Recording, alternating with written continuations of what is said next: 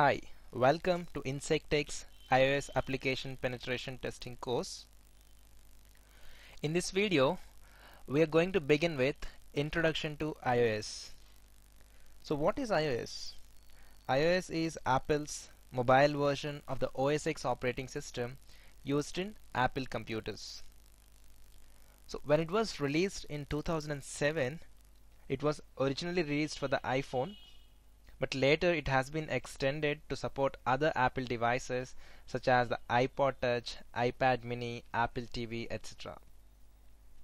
And the latest version of iOS as of now, when I'm recording this lesson, is 8.0.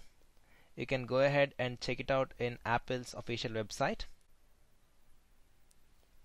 And the hardware that is used to run this iOS is ARM processors. So most of the iDevices use this ARM processor as hardware, and it looks very similar to traditional Linux. If you log into your iPhone and if you run any commands that are of Linux, it looks very similar to traditional Linux systems.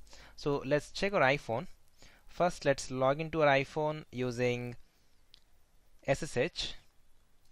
At this particular point of time, you don't need to worry about how to log into your iPhone and how to run all these commands along with me, because in one of our later modules we're going to have a complete set of videos where you can set up everything to start iOS application penetration testing.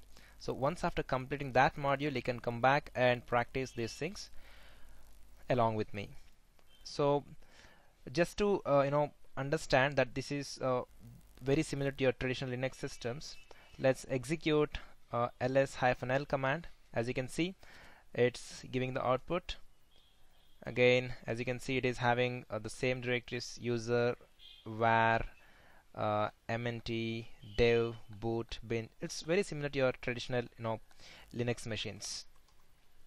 And if you want to get into if you want to look at all the applications that are installed in your iPhone, probably the inbuilt applications, you can see them. You can see this is mobile SMS application that's there, that's installed in my iPhone, which is pre-installed, and mobile notes application, camera application, calculator, app store application, camera application.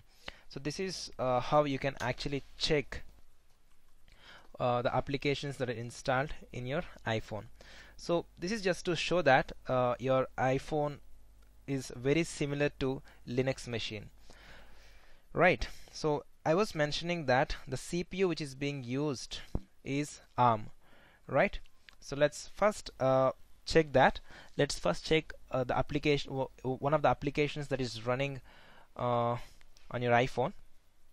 In my case, I'm currently running an application called VULAPP4. So Vulnerable Application 4, that is given to you in the download section, right? You can go ahead and download it and then run this command.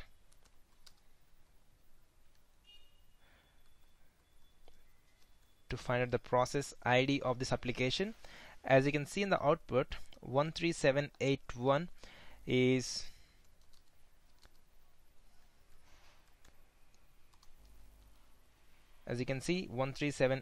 a process ID of this application, and I'm now hooking into the process using GNU debugger, right? Let's look at the registers we have. Info registers. As you can see, R0, R1, R2, R3, these are the registers which are specific to ARM architecture, right? So your application which is running on the iPhone currently is using ARM architecture and running on ARM processor, right? So that's all I have in mind for this video. Thank you.